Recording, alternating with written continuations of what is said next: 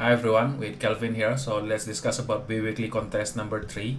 Analyze user website visit pattern. So you are given 3 array: username, timestamp, and website.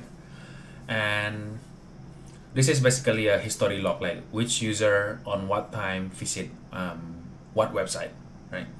And we're being asked to return like the most common behavior of user visiting a website. So the question will hard code it into a 3 list, right? The list of 3, and so the list of 3 is not necessarily a sequence of it.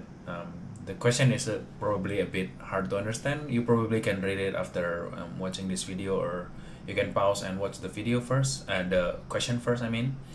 So yeah, let's take a look on the test cases here. So Joey have visited 3 websites: home, about, and career. And James visited 4 sequence: home, cart, maps, and home. But actually, in this kind of sequence, actually we can produce a lot of 3 sequence, like home, cart, home, and then home, map, home, and then cart, map, home, and so on, right? So it doesn't need to be a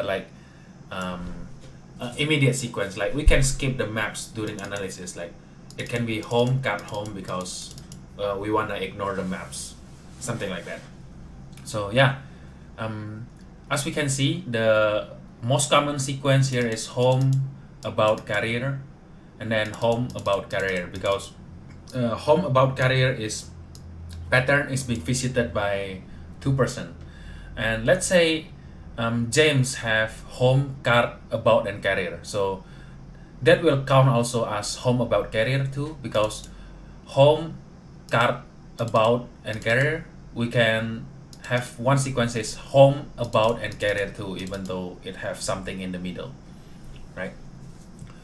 And another condition here is it need to be lexicographically smaller if we have a same number of frequency for a sequence. Let's say home, about, and career having 2, and then home, cart, and map also having 2. So the question become how we decide which one is the output. So it said the output need to be compared from first word. So first word is the same, then we compare the second word.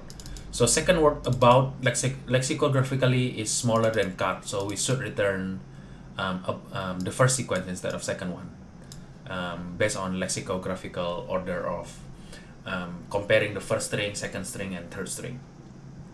Yeah, so how are we going to solve this problem? This is basically very brute force problem, I would say. So first I create a visit class, which it's not really necessary to create, but I just want to do a sorting actually, which you can actually do it by doing it on each of the array. But yeah, I decided to merge it into one object before the sort. So I sort it by timestamp, just to make sure it's an historical order. And then I create a hash map called user journey, basically a user and a sequence of website they visited, he visited. And then we look through the entire visit, right? And then we add the user journey for each of the users. So list of string is for one user, right? So if there is no user registered there in the user journey, then we create the user and then initialize an empty list. And after that, we add the history in, right? The history of what website he visit. So yeah, and then candidate output means the list of history of 3, which is a candidate, and the frequency itself. So yeah, from the user journey values is the history itself. We don't care about the user. User is basically just for grouping. At the end, we care about the website, not the user. So that's why only the values is being extracted out here.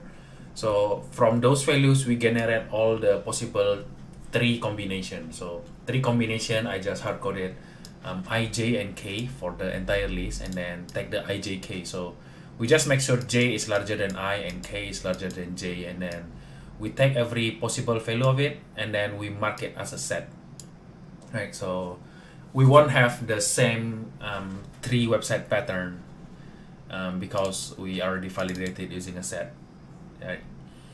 So yeah, that is generate 3. We get a set of 3 website as a history, and then yeah, we just those candidate output, which is the history, we add 1 every time we found the same one, right?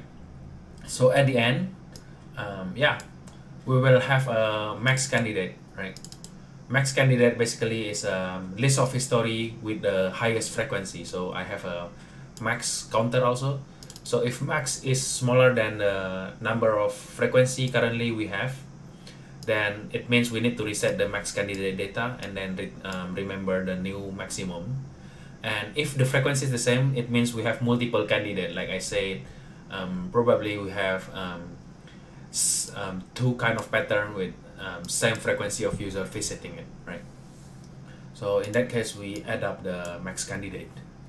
And then after that, basically, we look through all the max candidate and then make sure like, so I'm using a string builder and append it using a space just to do a comparison on the first string, second string, and third string, because space value of ASCII is actually smaller than any of the alphabet. So yeah, it's okay for us to use space. Actually, if you want to code it in real, like you compare the first list, if the same, you compare the second list, and if the same, you compare the third list. But yeah, it's just a preference, like I'm too lazy to write it, so I append it into 1 string and then do the comparison directly there. So if comparison wise O is like larger than the new string candidate, then we replace O with the new string candidate, and of course we remember the output as a list because they expect the output as list, not as space, right? So yeah, and then after that we return the output. So yeah, that's it for this question. Yeah, this is the longest question with like, yeah.